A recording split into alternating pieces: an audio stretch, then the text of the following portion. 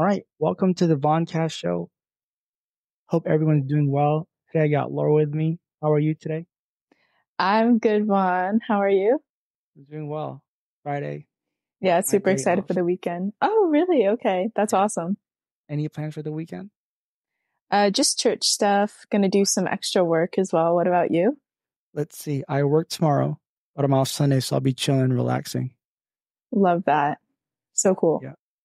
Yeah. So, okay, for context, this is our second attempt at the podcast. The first time around, there were some technical difficulties, which happens with podcasting sometimes, and we're doing it over. So thank you again for taking your time out to do this. I appreciate it.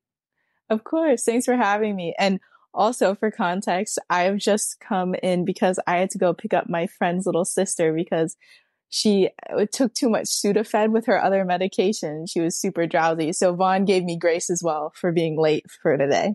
That's awesome. You would do that. And that's very responsible for her to acknowledge that, Mm. hey, I can't drive that well right now. I'm on Sudafed. So good for you. And good for her. Yeah, she's awesome. She's awesome. Okay. Thank you. Yeah. So today we'll be talking about content marketing, going viral, finding faith, and coping with bad days. Okay. You're a content marketing expert. In a nutshell, uh, what is marketing and what attracted you to it? Yeah. So when you asked me this question last week, the thing that immediately popped in my head was that sales is more of a masculine energy and marketing is more of a feminine energy. So with sales, you're always kind of going and you're chasing, but marketing is something where you show the world who you are by being really good and communicating that. And then you get inbound sales. So with marketing, we want to expose people to what's good about us long term over time. And what initially interested me about marketing is that I do have quite a bit of feminine energy myself. I do this sales stuff because I have to. Like, you can't be an entrepreneur and survive without having that sales side. But I do truly enjoy attracting more than I enjoy being pushy. It just is more within my nature and more within my natural skill set to enjoy marketing. Okay. That's a good way of putting it. Actually makes total sense with what you're describing it as. And content marketing, that's something I'm fairly new to. What Mm. exactly is content marketing? Yeah. So content marketing isn't like branding and all that sort of stuff. It's taking your brand and what you do and putting it out there on social media. So pretty much I just do social media marketing, but it's kind of a broader spectrum because I'll also help people do YouTube videos or podcasts or anything like that that lets them show who they are. Okay, that's good. That's a good answer. I guess it makes sense where, you have something and people may want to know more about who you are and what you do as Mm-hmm. like a marketing thing, get behind the scenes kind of thing. It makes you maybe feel more relatable, right? Is Exactly. Because if you think about it, say you have a water bottle company, right? Why would someone buy a water bottle? Because I've got a water bottle right here as well. So why would someone buy a water bottle when really what you could do is just fill it up from your sink? They're not just buying the water bottle, they're buying what the water bottle means. So say, for example, it says like filtered on it. You're buying the feeling of safety, of security, of health. You know what I mean? People don't just buy the product, they buy the emotions behind them. And that's what marketing's here for. Marketing's here to display that over time. So that way it doesn't just seem like a one off, by the way. Like, cause you know how in the real world, whenever anything seems so good to be true, too good to be true, or like someone's coming up to you and they're being super nice, a lot of times it can feel salesy. But if they're like that consistently over time, you go, oh, that person's actually a good person. They weren't just trying to sell me something. So that's kind of what marketing is. It's taking that good part of you and showing that, hey, this actually is a good part of me because I do it consistently. right. Speaking of water bottles, here's mine. Hydro, like a Target off-brand of hydro flasks and stuff. Wow, you don't have a Stanley. The American girls are gonna kill you. I know. Those are hard to find, but um, I remember back then there was, I don't, it's kind of older, but like I remember when water bottles would first gave you the option of like letting the water stay cool. That was so cool Mm, to me. that was so foreign. I'm like, wow, we're like moving so into the future. Like back then, Yeah. our water be warm, but now it's like it's still cold after like a couple hours. What was it? It was the swells, I think, were first. Yeah, probably. But Yeah. that just blew me away. I'm like, wow, we're like we're getting there. Um, Speaking of podcasts, I met you through Threads, which is Hmm. Instagram's version of Twitter. For those who don't know, I really like that community, Me and too. I don't know. I think it was through podcast Threads that I found your stuff, added you. So naturally, you have a podcast uh, called Answers. Can you talk Mm. to us about it, the backstory, and how it came to be? Yeah, of course. So Answers actually started because I mean, I wanted to meet different people. I think what podcasts are really good at that people underestimate is not just being podcasts, but being tools to meet new people. So my podcast is primarily me just really wanting to talk to people I'm interested in talking to. I think it's really important to also provide quality information. I think that if a conversation wasn't good, I would just scrap it. But overall, podcasts are really strong networking and attraction tools. And that's what I help people do as well. Use it to talk to people who could bring them to the next level in their business. And it doesn't always happen, obviously, but a lot of times when people spend a good amount of time with you, they'll go, wow, that person actually has something cool to say, especially if you're listening to them and really you do a good job as a podcaster. It shows a lot of diligence. But before getting into the Answers podcast, how I got started in podcasting in general was sometime around last year, I messaged someone named Shiraz Gulsher, who's one of the founders of People Like Us, which is a charity in London I mean, I spoke at one of their events and I ended up hosting their podcast and we had a sponsor and everything. And that's how I got started in podcasting in general. I learned a lot from their team behind the scenes about the production value and how things work. And then from there, I kind of just carried it on because podcasts are blowing up at the moment. They're the new blogs. So people want to know how to do it and they don't want to look like idiots. And that's what I'm here for. Okay. No, that's awesome. I remember when I first started my podcast, it was like 2017. I Mm. was using Google Voice because I didn't have all this technology and everything. Oh, that's awesome. Yeah, it was kind of grainy audio, but like you said, it was just the conversation. What really drew me to podcasting. I'm still doing it. Yeah, it's a great way to meet people and build relationships. Also good quality information out there. But yeah, it's just for me, it's the talking aspect and just having fun conversations. I don't know. I don't really talk like this. I mean, I do outside of podcasting, but I'm Mm. kind of keep to myself for the most part. So this is like a fun social exercise because I like to just stay in these days. Yeah, that's so cool. And I think you're really well suited for podcasts as well. You've got a very calming voice and your whole communications process is really good as well. So for people listening, when you set up a podcast, it's really important for with the guest, making them feel as comfortable as possible. And a lot of that is the communication that goes on behind the scenes. And that's when a lot of people can get it wrong and make people feel very anxious before coming on and filming an episode. And Vaughn, I feel like you really did it well. You sent me the questions ahead of time. You sent me the links on the day and stuff like that. So definitely you're a seasoned pro and it shows. Thank you so much. Yeah, I don't like putting guests on the spot so much. I mean, some people do. I like to have the questions ahead of time just because I don't know. I don't want to trip up any guest. It's not my purpose. It's just have them talk about things they're comfortable talking about. And sometimes I have guests where I send questions and like, oh, I'm not comfortable with this question. Or after the recording, oh, hey, can we take that out? I'm like, okay, that's fine. That's cool. No worries. So Same. yeah, Yeah. It's really definitely. good. Yeah, the communication part's cool. So thank you. Um, okay. So content content marketing expert, you say you do a lot of social media stuff. Lately for me, I feel like I don't know, I'm getting burnt out with social media. I feel like Mm. more and more the algorithm demands you to create more content and post, and it's just really difficult. I like everybody else, I have a job and I have my own life outside of social media.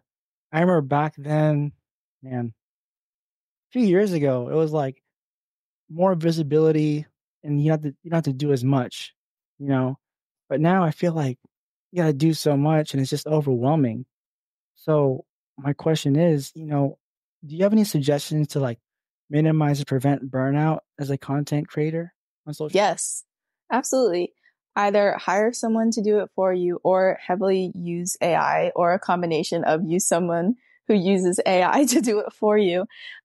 Chat GPT, it's an amazing tool. And I know people talk about it and we all know what it is, but seriously, if you know how to use Chat GPT and you know the right prompts to put in, it'll make your life 100% easier. You'll have a plan, you know what to follow. It's really just you got to do it and it's done. But Chat GPT, AI, Canva is another great one. If you have preset templates, what else? There, Marketing Harry is a really good person to follow to know the different AI tools to use as well. But really at the core of it, you could have a million AI tools, but it's just going to be oversubscribing you and spending too much of your money. But the ones that I definitely recommend are Canva, ChatGPT, and CapCut, because CapCut has a really good AI generator tool for all of those fancy captions that you see on social media as well. It makes life 1,000 times easier. Yeah, I use CapCut a lot. Mm, It's a cool tool. Before that, I was using like what was it? iMovie. And I know there's other programs out mm. there like Final Cut Pro, Oh, yeah, Adobe Premiere, but they're so expensive. And what I like about CapCut, it's very budget friendly because it's free. And exactly. yeah, there's like a premium version, but I feel like I'm doing a lot with just the free one. I don't have to buy the premium.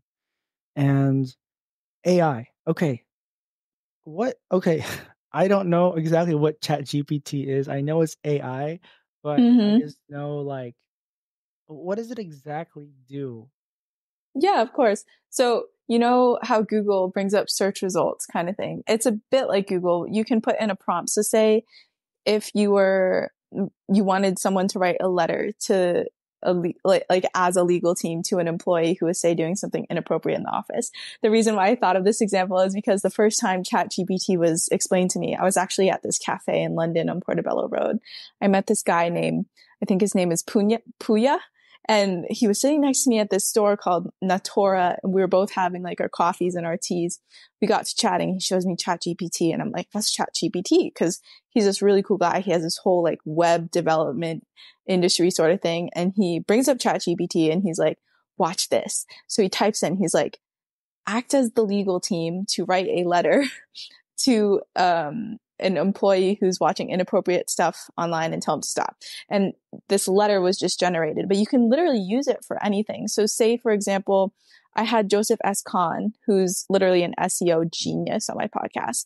And if you're really specific with the prompts, you can get some really good stuff out of it. You can get advice like you were getting advice from Bill Gates. So what he does is he goes, put Neil Patel, uh, Bill Gates, and maybe like Alex Hermosi in a room and have them discuss XYZ problem that you have. And it'll generate what they would say based on like their historical answers and their historical marketing decisions. It's a really, really smart program.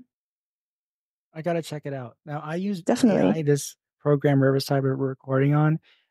It creates a transcription for the podcast and you can create the show notes and the takeaways and the summary, which is great because for like 200 episodes, Laura, I was typing in and it was like so repetitive. Hey, Right. welcome. How's it, Vaughn? Here I am as my guest. We talk about this, and this. And it was honestly, it was a chore. I mean, I can do it. It's just, it takes a lot of time. And what's Mm, nice is this one creates the timestamps automatically. So I don't have to do it. And yeah, it's just, AI is really cool. Admittedly, I was afraid of it. I still kind of am. Because, hmm Terminator, I grew up on that. And AI is going to take over, but for now, it seems cool. Just definitely some negative things with it. But it for my purposes, it's pretty useful. It cuts down a hmm lot of time. Like you said, it's utilizing it. It's pretty cool. Yeah, for sure. And then the one other content tip I give to prevent burnout, just in terms of creativity and coming up with concepts easier, is live your life. Do cool things and you'll have cool things to write about. Okay.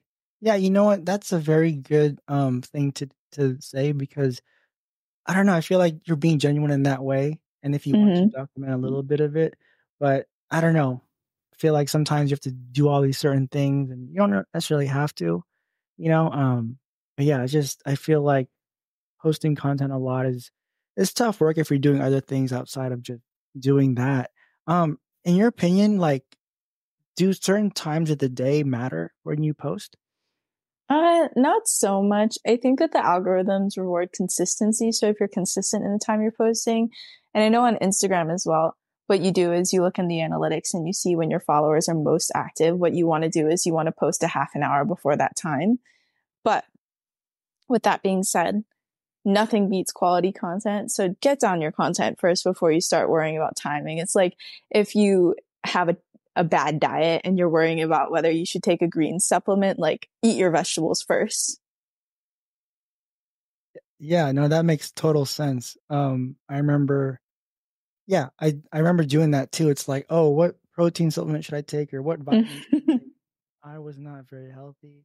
But Hmm. I don't think it mattered. Like I remember when I was using drugs heavily, I would take like supplements to kind of help like my dopamine levels and all this Hmm. stuff. Like, yeah, I'm gonna take a bunch of Molly and but I take this and it'll all feel better. But then looking back, it's like, no, not much, man. Like I'm like, it's such that's not the problem. The problem was I was using, but I couldn't, Hmm. I was then and I really couldn't see it, and that's okay. But I was, yeah, same concept. Like, I guess you have to have like good content first before you have to worry about all the numbers and everything. And Hmm. yeah. And speaking of numbers and content, you said you had a video on TikTok that went viral. Mm. I think, man, well, the thing is now to go viral. I feel like that's the goal of social media. Some people purposely do controversial things or say like really hot takes even if they don't agree with it. And like, I don't know, it's like a race to go viral, and it has some good things in there, right? I mean, Hmm. you get the views and the likes and engagements, and that can propel your brand or whatever you're doing.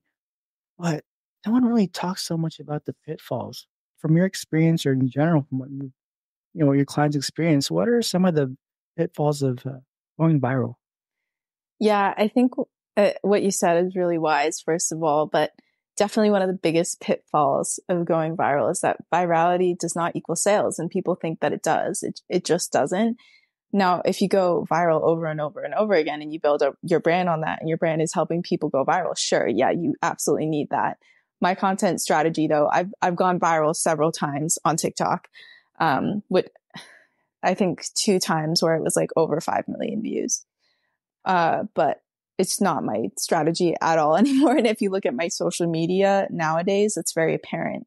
And that's because, like you said, there are a lot of big downsides that go from coming viral, that come from going viral. And some of those are, for example, the hate you get, first of all. So the first video I had that went viral was on this study done on pretty privilege. And I had like 8-year-old boys making videos about how ugly I was because it was a punchline.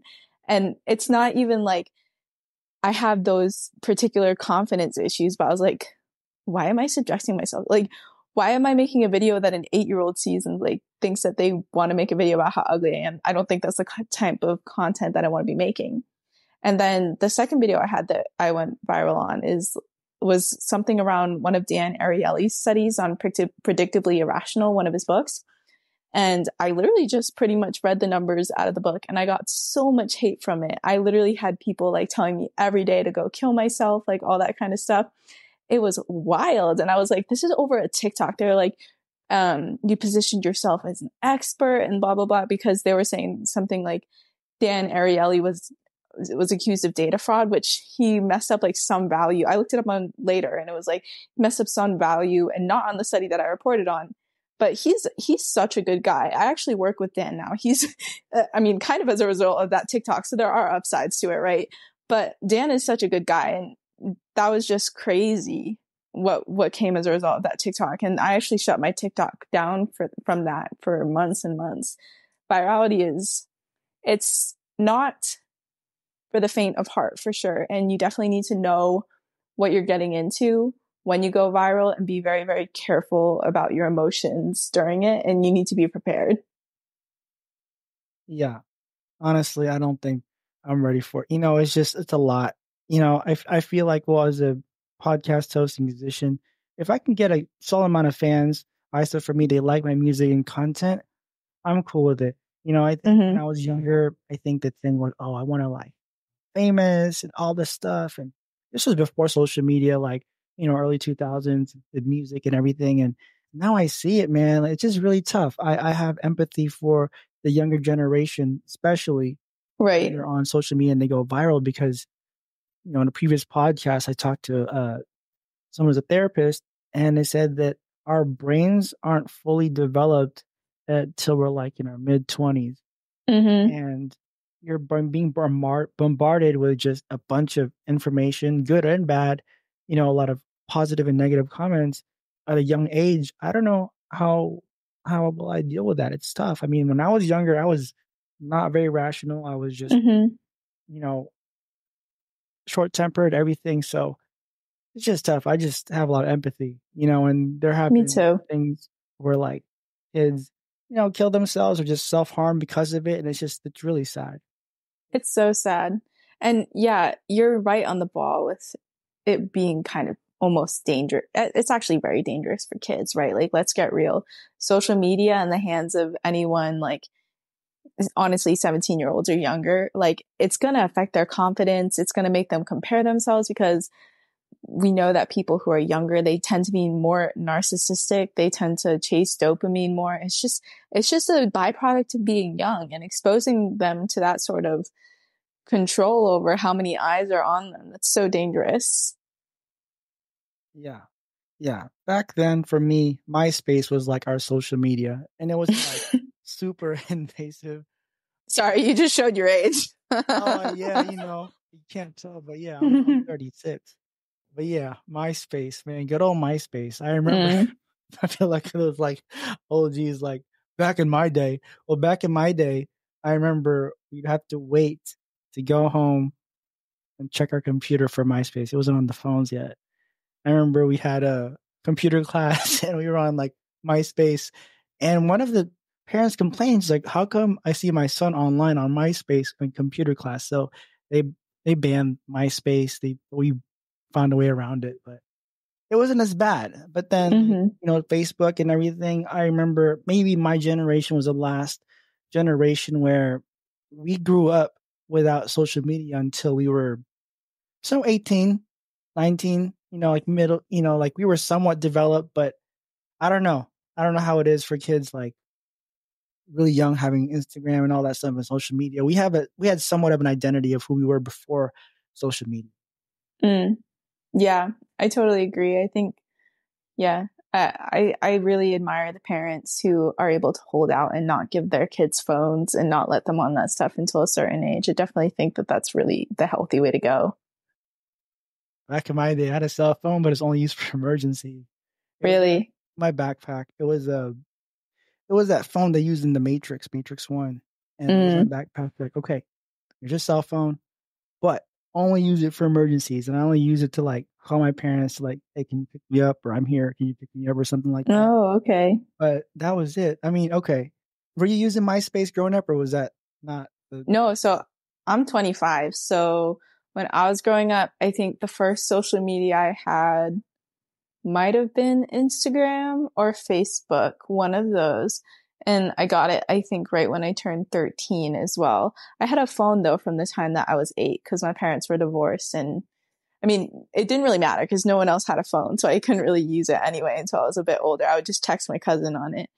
But definitely, as soon as I turned 13, it was like I was out there. I was in the world. I was posting, I was comparing myself. Like I remember being an eighth grade girl or like even up to a sophomore in high school, like 16, posting a picture and like worrying about how many likes it would get. It's really like it was so stressful, and I know that kids are still facing that stress today. Yeah.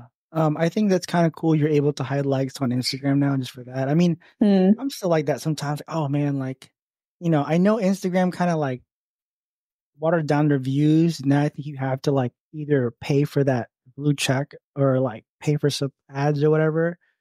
But back then, I remember my podcast would get a bunch of views on Instagram, and would get more views as a result. People listening. Now it's like, dude, doesn't get a fraction of the views, and I'm like, man, this is a bummer. I know Mm, TikTok has more views. You can get more views on TikTok, but still, I was like, what's going on? And like, for a minute, I was like questioning, like, is this, am I not like doing good? But then I had some friends about it and just realized that this is the algorithm. It's not me. It's not my content. It's just, it's how it is, you know? And yeah, again, I remember like, grow, when I was a lot younger, like definitely MySpace, just like social media definitely had a lot.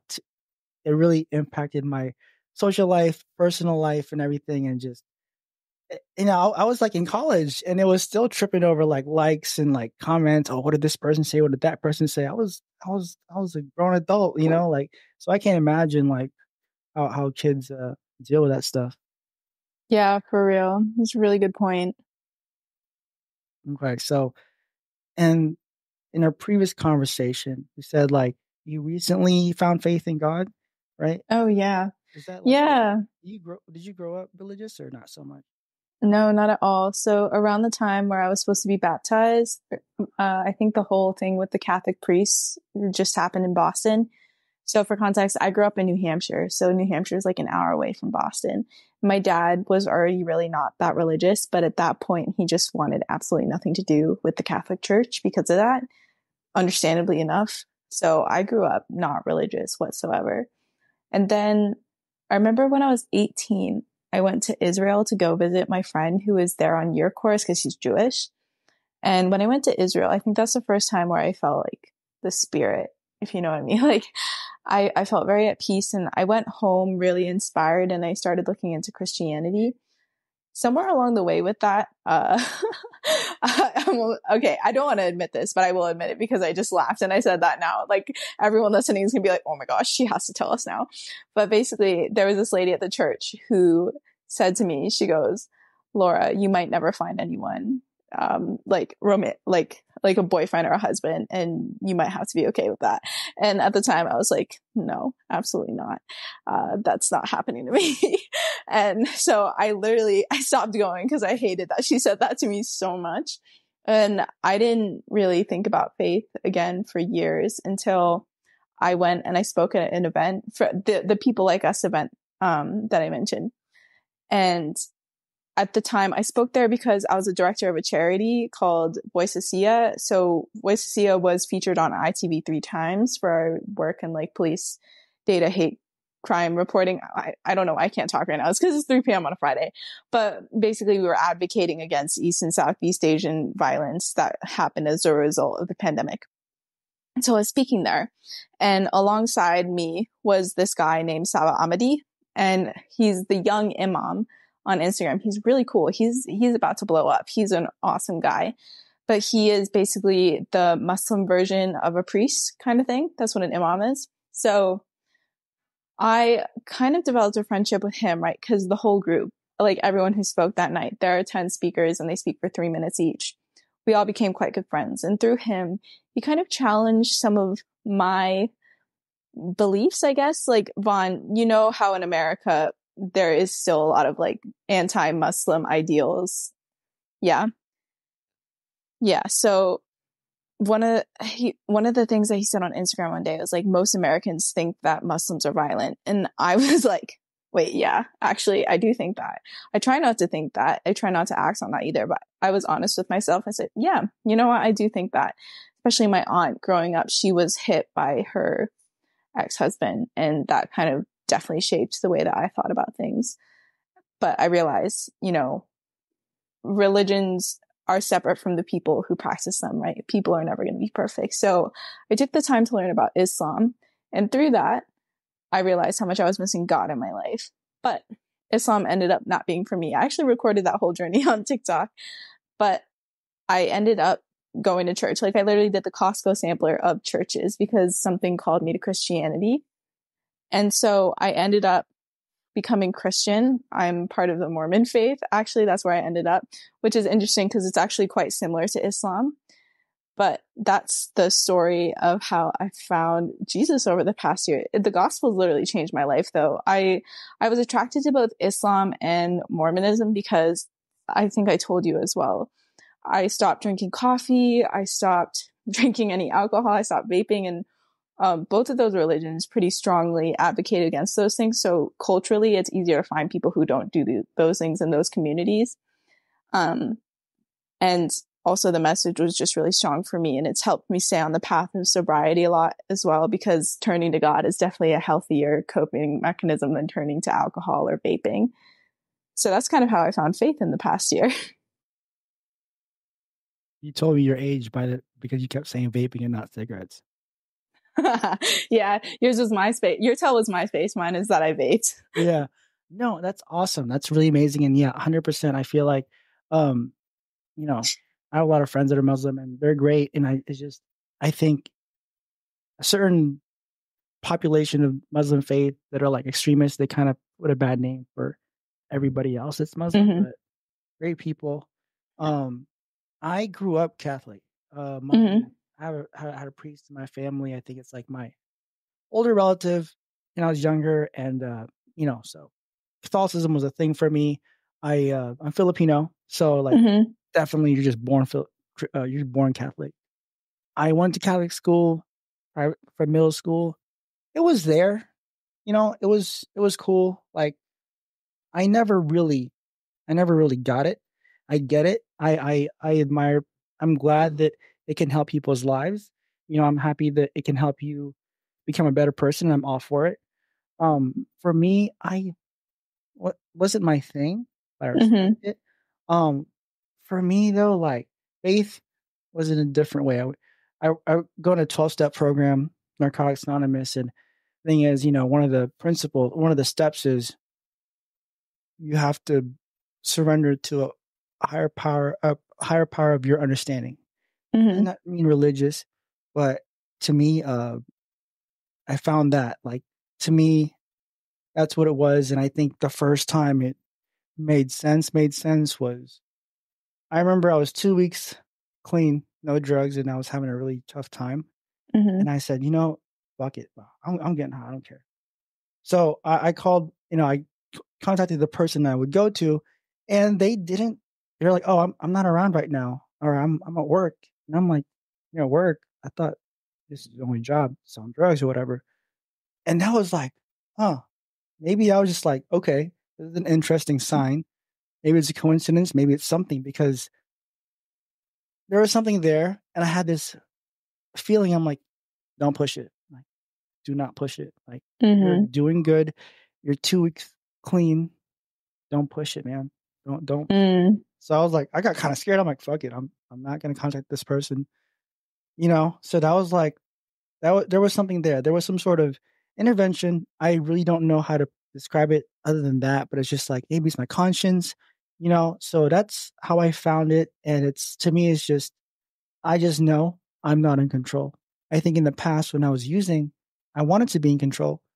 When situations didn't go well, didn't go my way, obviously I don't have the power to literally like change circumstances, but I can get high. You know, I Right. can I can like drown out or my that feeling or get high, just forget, numb the pain. Mm-hmm. So I realized that that was my way of control. And now it's like I'm not in control.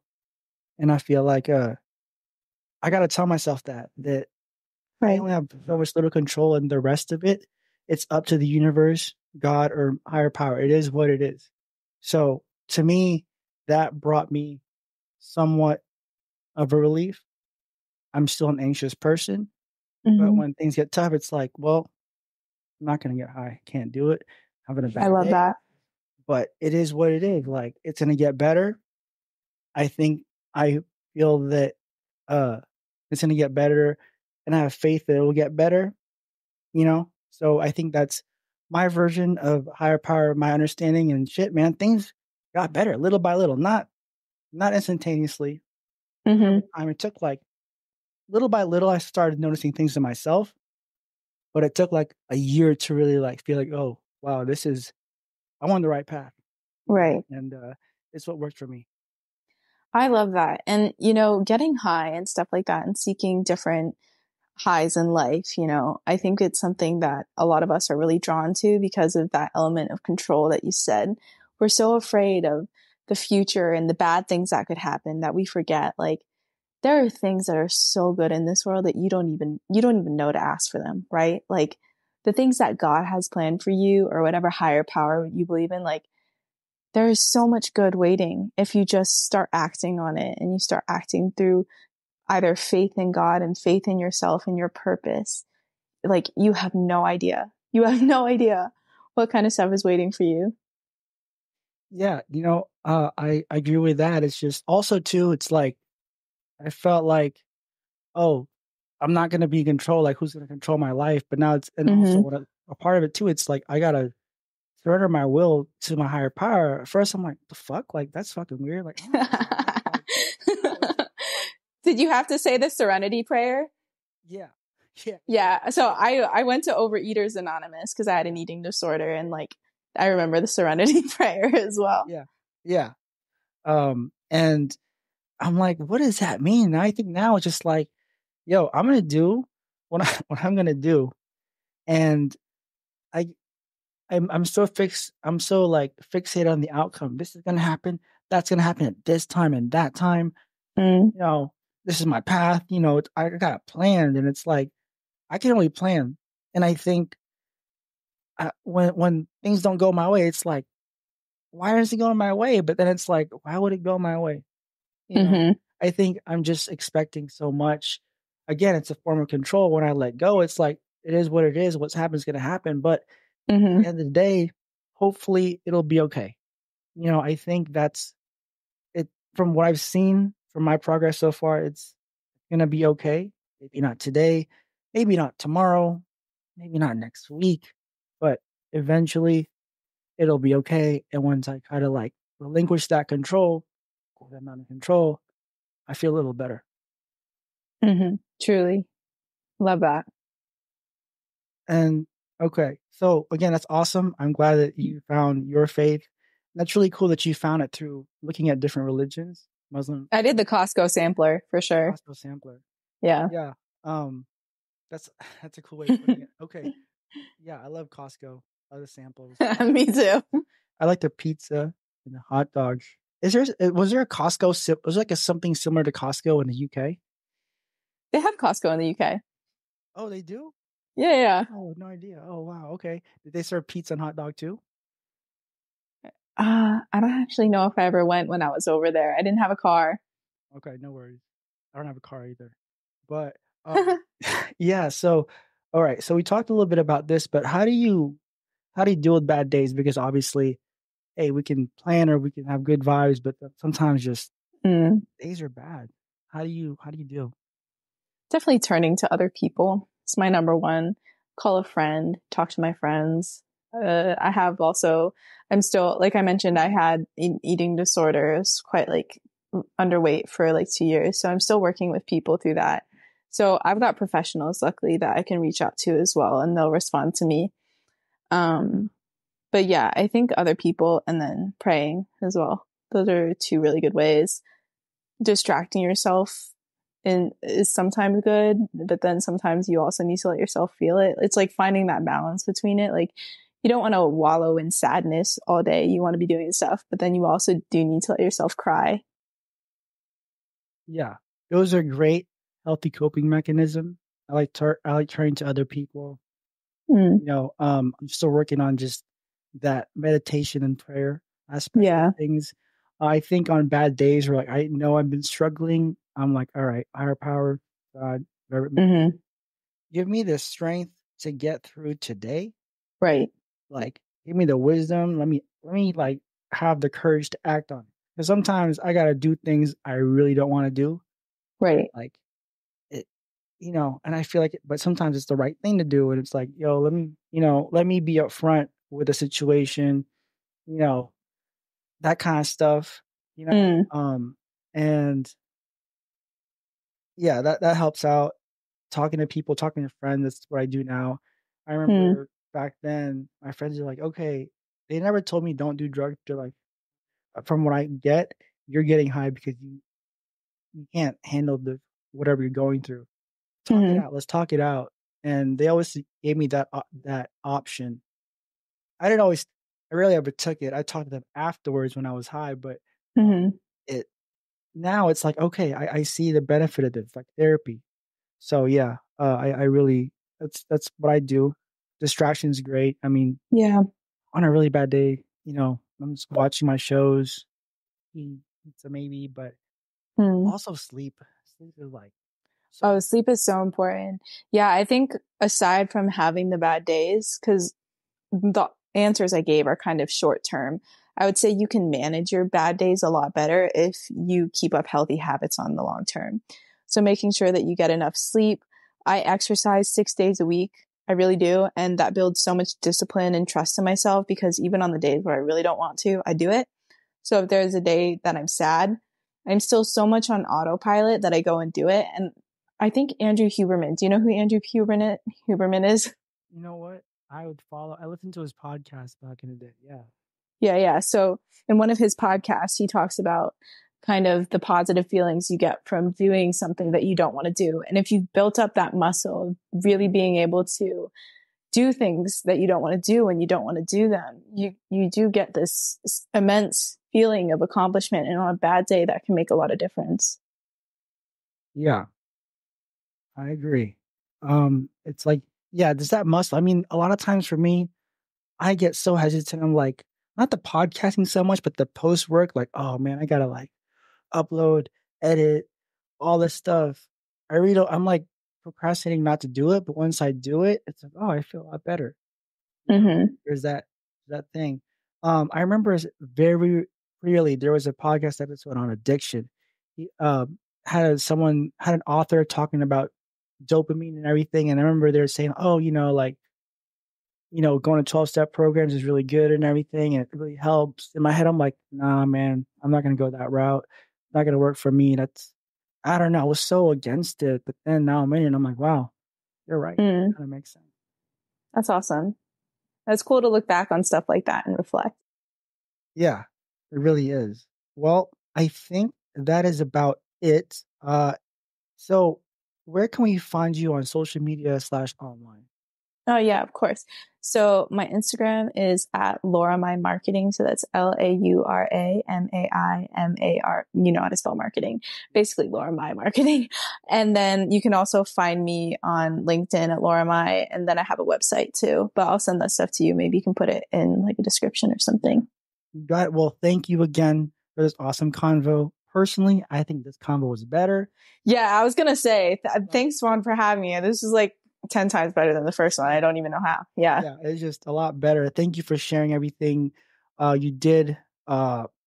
And it's just really cool. Really good conversation. Again, I'm glad you found your faith and just makes you a better person. I think again, makes you a better person. You're not harming anybody. That's great. So congrats on not drinking and not smoking. Curious, how long has it been for you?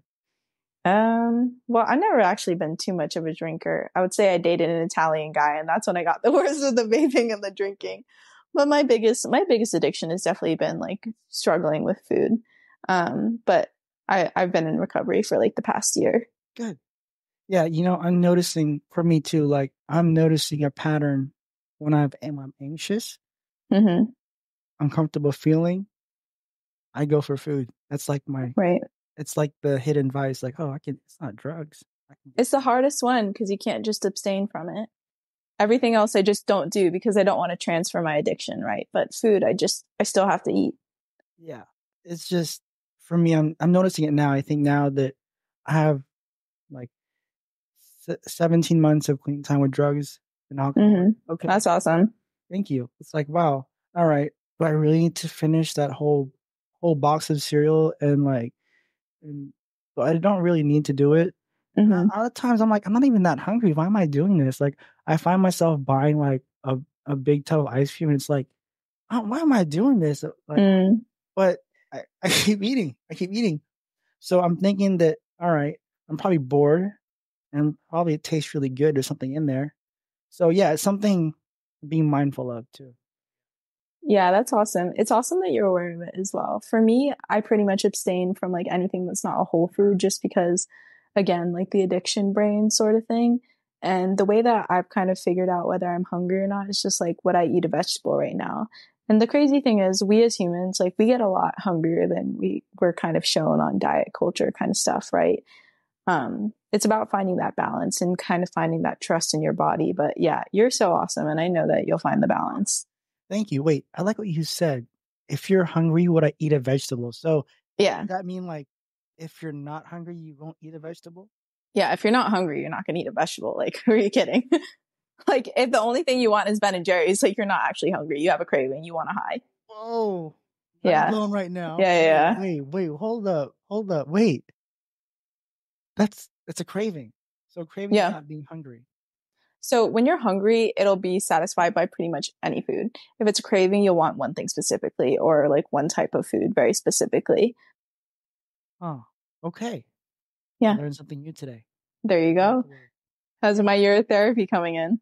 Yeah, yeah. Because sometimes I had like a sweet potato in my fridge for like the longest time. I never ate it. I was Mm-hmm. eating like chips and like ice cream and pizza all the time, and it's like potato right there. Yeah, people laugh at me because I'll literally eat raw carrots. I'm like, well, I was hungry enough for it. Like, clearly, like my body needed it. Dude, I need to eat more vegetables. Again, show my age. I'm not in my 20s anymore. Even though I look 20s, I'm not in my 20s. I'm in my mid 30s, which is crazy. Now, Mm-hmm. like, now I'm like, I gotta be mindful. I gotta like look at this nutrition label thing, look at the sugar Mm. and the salt. So yeah, it's something I gotta work on. But again, thank you so much for the conversation. Thank you. This has been awesome, Vaughn.